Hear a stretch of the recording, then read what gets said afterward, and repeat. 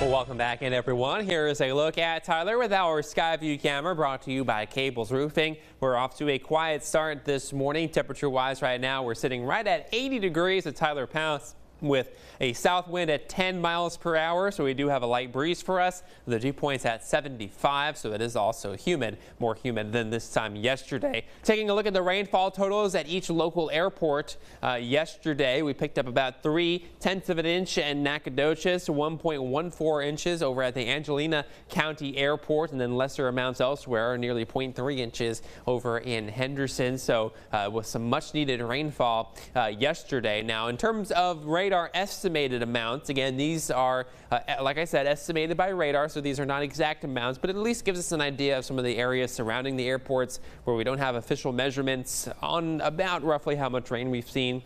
Nearly 2.4 inches over right at the tri-point of Shelby, San Augustine, and Nacogdoches counties, and then 3.2 inches just south of Lufkin, 1.7 inches in the northwest corner of Shelby County, and then nearly 0.9 of an inch in northern Cass County, and about an inch over in the Crockett area. For our day today, we will see a few more showers and thunderstorms out there.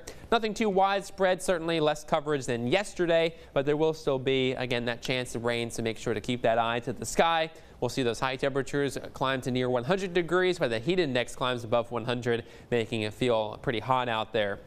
There's a look at what Futurecast has going through the morning hours. We'll see mainly dry conditions, but during the afternoon, we'll see some isolated showers and thunderstorms developing, especially into deep East Texas is where we will have the best chance of rain, but widespread activity is not expected. We'll dry things out. In fact, for the most part overnight, they can't rule out a passing shower or storm into Wednesday morning. Certainly not out of the question, but as we head into Wednesday afternoon, we'll see an additional chance of a few more showers and thunderstorms out there. Your 7-day forecast looks like this. We are going to see the chance for a few showers and thunderstorms for the next several days here, but rain chances a little bit lower to end the work week, which means we heat back up all the way to 103 for the high temperature on Friday. We will see storm chances increase again on Saturday, which will knock back down the temperatures, and then we'll stay in the mid-90s heading into the start of next week.